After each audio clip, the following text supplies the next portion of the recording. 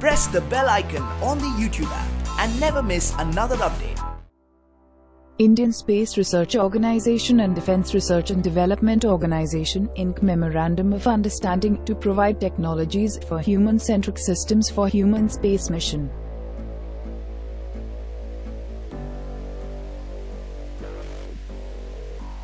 A delegation of ISRO scientists, led by Director, Human Space Flight Center, Dr. S Unnikrishnan Nair, signed a set of Memorandum of Understanding with various Defence Research and Development Organisation labs on September 18 to provide technological assistance for the human space mission in the human space flight.